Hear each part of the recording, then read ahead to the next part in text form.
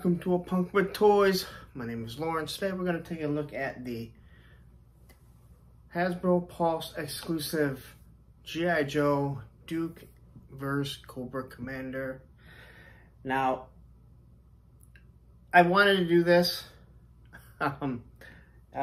in real time, opening them up, because we've seen issues with the blisters actually being melted.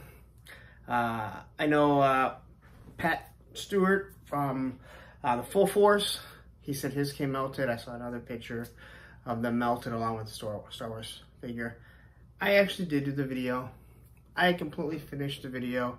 I was about to edit and I deleted everything. So now I'm redoing this whole thing again. And let me tell you, sometimes it can just be frustrating. So anyway, here it is. This is the box that it comes in. Again, nice artwork.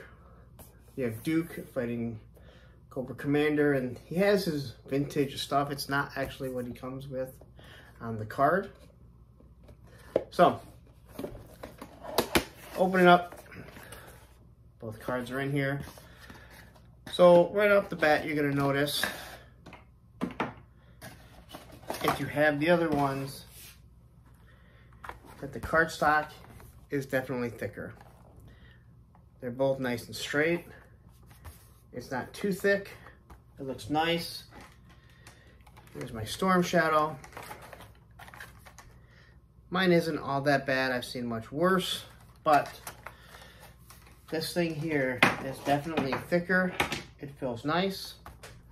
So if you're a mint on card collector, I think you're gonna like this. You have to punch the holes if you want to hang it, but again, these are all unpunched. So we'll quickly look at this. I think it really looks nice. I'm not sure if it's the exact same image as the Cobra Commander that we got in the 80s. No white border, again, disappointing. But they did say they heard us, and it sounds like that will be changing going forward. And on the back, you have the file card, which I've mentioned numerous times. Very disappointed. It's 5 languages. It doesn't really give us a description. That's such a disappointment. I can't express that anymore. I'm getting all these file cards. That's just how they're going to be. Here's a cross-sell of the 6 figures that we've already gotten. That's pretty cool. I just wish they would have done it like the old vintage. I mean, that's what we really wanted. So on the card, you do get your Cobra Commander, and he actually shows up with this rifle rather than his gun, but everything is in it. So here's Duke. Again, same thing. It looks like the exact same one that we had before. I have a feeling they made some changes, but I don't have anything to compare it to. And on him, he's going to give you the TV show rifle. And then the same thing on the back. You got his file card, 5 languages. I can reiterate it so many times. And then you have the cross-sell. So it's the exact same. I like it. I think it does look nice. I just wish they do this a little bit better. But if you're going to be looking at the front, if you're going to hang it, if you're an in-box collector, it has the plastic on the inside so it holds them in place. I do like all that. Once again here, again on the box here on the bottom, that's where the extra accessories are. And this thing does really come with a bunch of accessories. So I have to say I'm very happy with everything that they got. I may not sound that happy because I have to redo this video again. And let's just say, when I realized I deleted them before I started editing it, I just was like, I can't believe I just did that. So anyway, let's take a look at the figures. No one wants to look at me anymore, see my pouty face and how disappointed I am in myself. So let's take a look at this. All right, so here's everything that we're getting. Again, cards look really nice and straight. So with the card stock being like this, it definitely changes what they were giving us with this, and especially for that price that these now are. It's a $42 set, so $21 a figure. And again, I think they're pretty pricey. That's for sure. So, we'll look at everything that they come with. So, Cobra Commander, in this case, he comes with his rifle, which is from the TV show, and I believe he only uses it in the opening montage. He has these binoculars, these detonators. So here's a detonator here, and he has this detonator. There's obviously countdown to 1, so I think that's cool. This here, you can tell that looks like it's trying to be like a radio wave that he's getting a frequency. The binoculars obviously have the Cobra symbol, and they're different, so that's cool that they just didn't repaint the G.I. Joe one. He does have his blaster that he uses in the TV show, and he has a couple little paint apps on it, nothing special. And then here is this. I don't even know what this is. Super 7 has, I think, the same thing. And then he has a scepter or whatever it is. Again, this is like harkens back to everything Super 7 just showed us. It almost feels like they're trying to shove it up Super 7's behind. Though they visited Super 7 when they were out at San Diego Comic-Con. And then he comes with a stand, which is nice. And he comes with his hair dryer. And I did look at it in the other one. There's your hair dryer. And it does, well, here's the original Cobra Commander. It does fit in. So that's pretty cool. They did remold it to be the same. So quickly take a look at the two. And so when you're looking here, look at the belt buckles. This one has the silver around it with a red emblem. This one's just red and it's black all the way around. They make this white, which I do believe is supposed to be more Sunbow accurate. Both have the daggers on the side. They got the little stretch that goes around the boots. I think you'd wear that off a little bit too quickly. His gloves go up a little bit further. His Cobra emblem is definitely shifted over. Where this one is centered, this one is shifted over. He's wearing a blue shirt here. And then his little pendants or whatever it is are black. And it's even painted here. So if you look, hope you can see some 4K. This is silver. He does have the white stripe, which Cobra Commander does not, our vintage one. And on the back, what actually makes more sense is when you look here, I guess I never even noticed. I mean, I've seen this a million times, but this is the straps that's actually holding on the harness that will come, that holds on the pistol. That's coming with the HasLab Cobra Commander. No, that's actually crazy. I never even realized that what's coming with it is actually supposed to be what plugs into the back. It's pretty unique. So he doesn't have the stripe down the side like our vintage one. So everything else, he looks the same. So I could see them definitely doing another paint like him.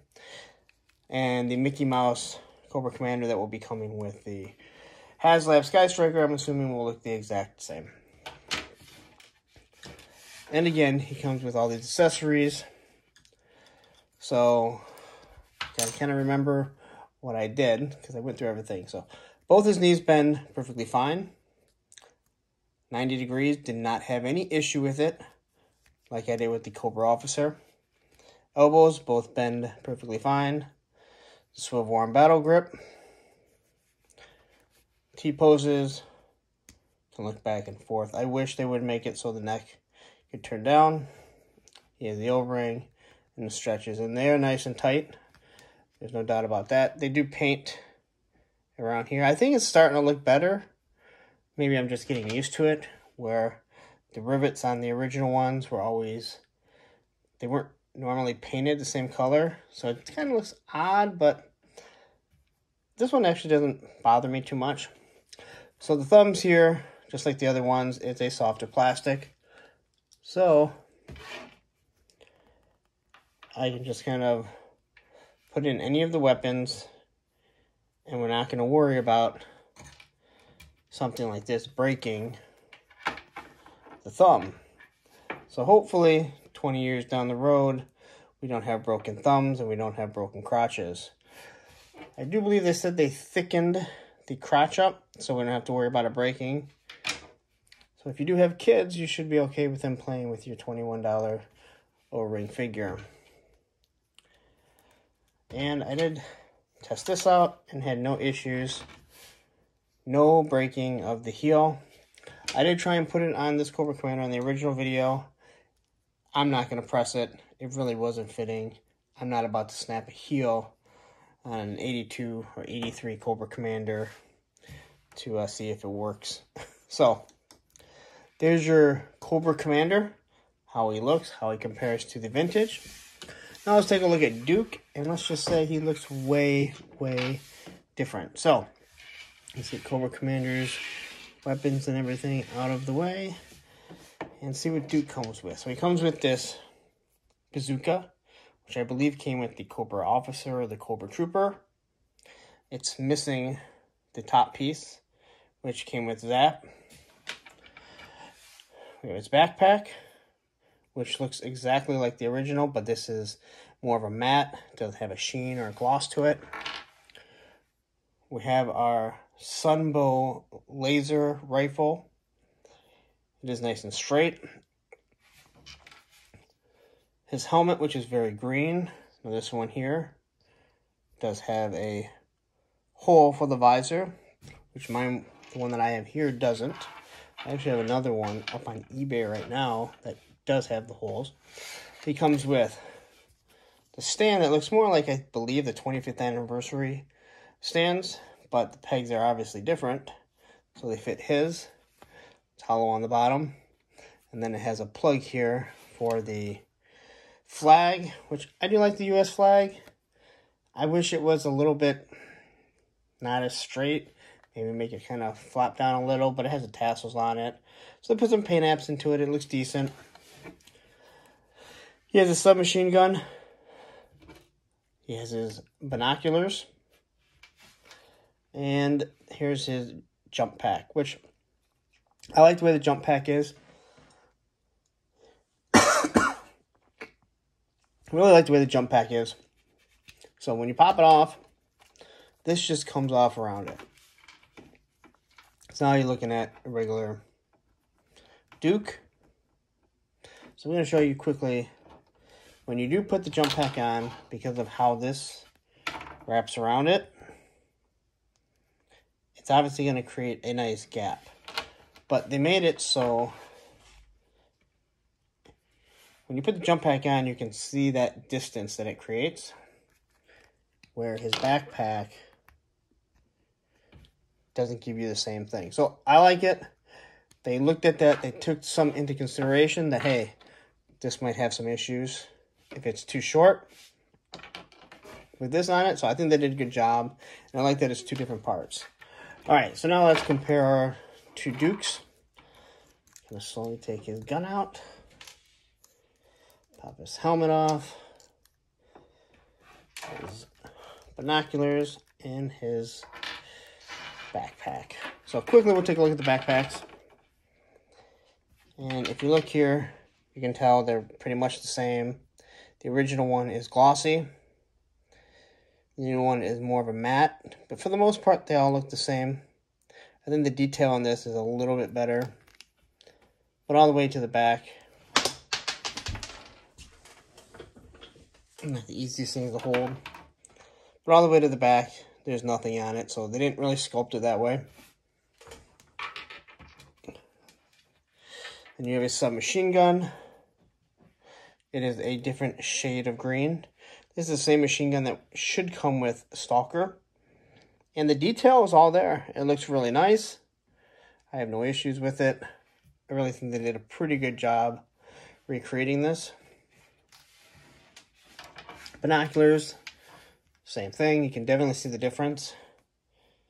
All right, one is more glossy. This one is much softer. Where these ones here, this one actually isn't even cracked, which I think is hard to come by, an uncracked one. But they look the exact same.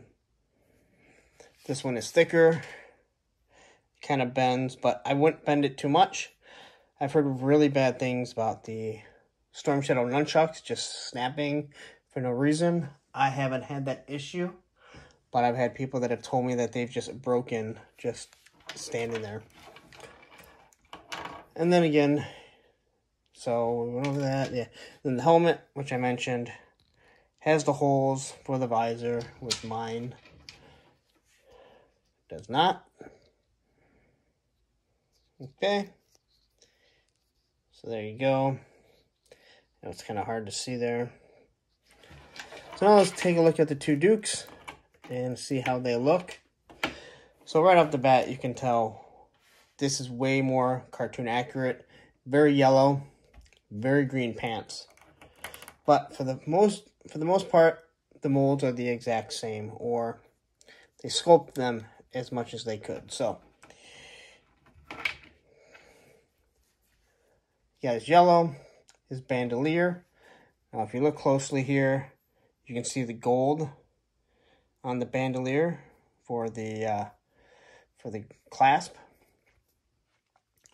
He has his little gold wings, which he also has on here.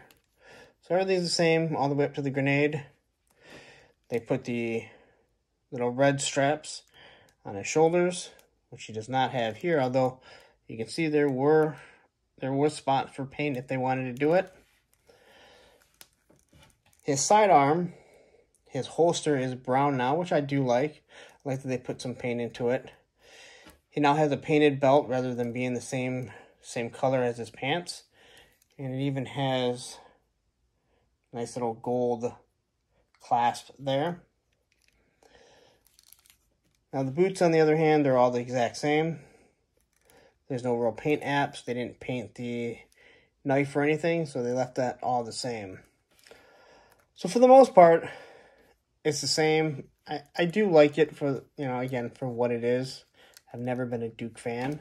But now let's get to his face. And this is going to be probably my only real gripe, is that his face looks absolutely awful. He actually looks like one of the shorts from a Robot Chicken, the way that they talk, like it's to his side. Like they don't even have to add it in. They can just make it like sound like, like he's talking through the side. His eyes just don't look right. I think this is an awful, awful face sculpt. I mean, he's not screaming Duke, so that's a plus. And even though I'm not a fan of this Duke, it's a nice, clean look. And this face is just, it's hideous. It's awful. They missed out there big time. But hey, that's really the only gripe that I have with this so far. As for the pegs, it just pops down nice and easy. But if you want something uniformed, you're going to have to pick up another stand, because this one is clearly bigger. So there's some things that they don't, in my opinion, they don't really think out. You would think maybe that you'd put a Cobra one with this, but they just give them the regular one. It's nice that they did this so you can put the flag, but unfortunately, if you want them uniformed, and that really doesn't bother me too much, you're not going to have it. So as for the weapons, they do use a softer plastic. You can actually flex these, as you can see, but they're not bad. They are straight. Every single one of these is straight. I have not had a single issue looking at any of them being bent, which is good, but they're also not hard and ready. They're not hard and brittle. You're not going to break them unless you try and break them. It is definitely a different feel than the original, which is a hard plastic, but still soft. Like, you don't have to worry about it. But they're not a plastic that's going to end up breaking. And even the pistols are completely straight. No issues. This one here, this is the type of one you would think if any of them were going to have an issue, something like this. But it's straight. You can feel it in the handle here. It's a little soft, but I don't have a problem with this type of resilient softness, whatever you want to call it, with the weapons. I think it's actually pretty decent. I'm not sure if these, like the straps are gonna break, like we've seen on some of the other ones. I have seen, you know, videos or pictures where like I said, the nunchucks break, different things like this. So I do like the figures. So far, this has probably been the pack that gives me the most bang for my buck. So now you looked at the figures, let's wrap it up.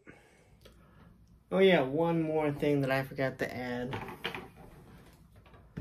I know I've mentioned this before, and this is disappointing, especially for what's coming with the Sky Striker, if you backed it, is that if you take the vintage backpack, it will not fit. Alright? They use a different size hole. That is a big gripe of mine. I don't know if you're going to have the exact same issues with the Hasbro Sky Striker, but imagine if you have another figure, maybe an Airborne, that you want to fit in the back of the Sky Striker, and they use pegs. It's not exactly going to fit properly. I guess it won't be that big of a deal, because Airborne would have a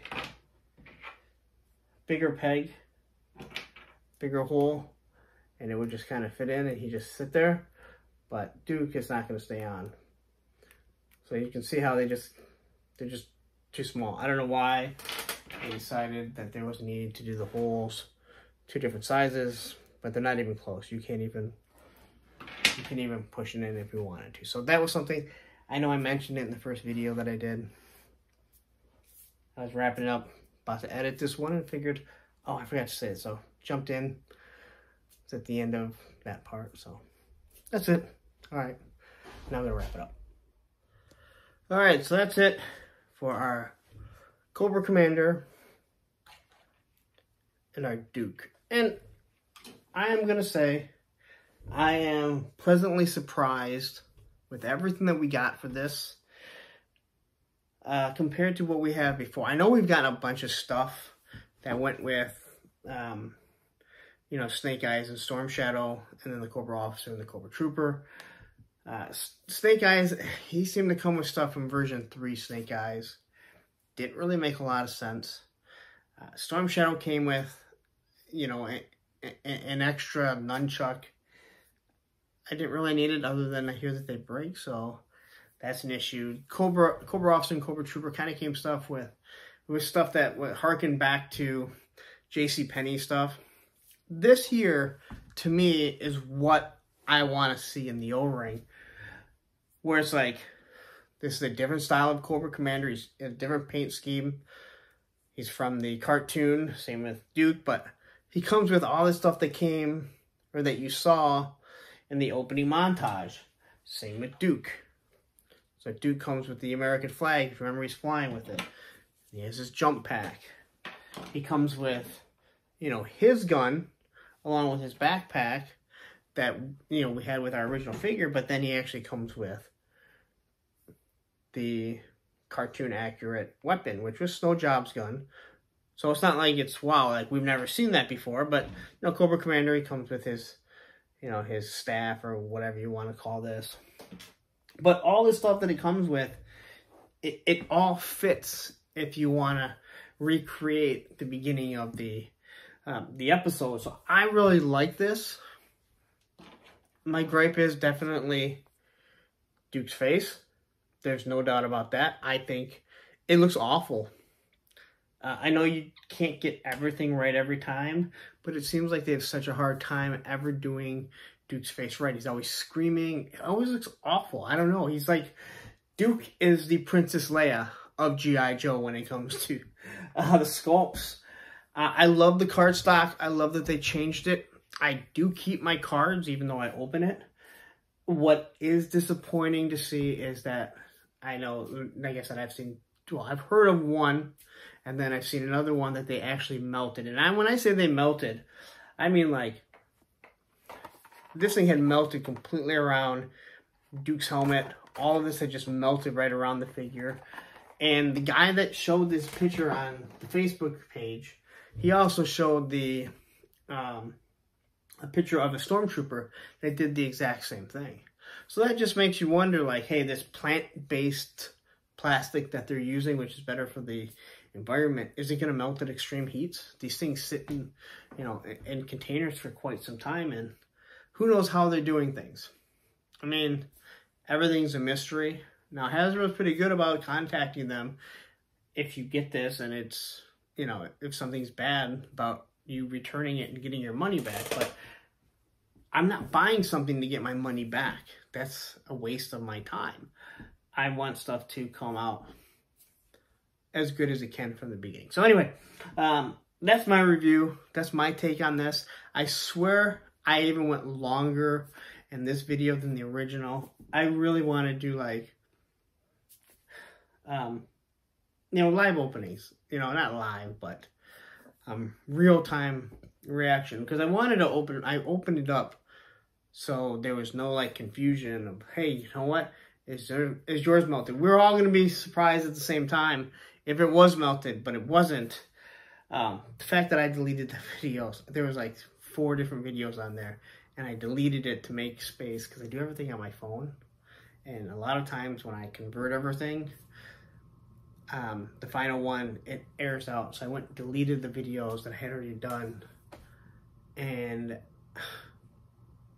let's just say, when I went to try and start doing it while watching Geek Dad Life, I saw that it was gone, and I had already erased all my deleted. So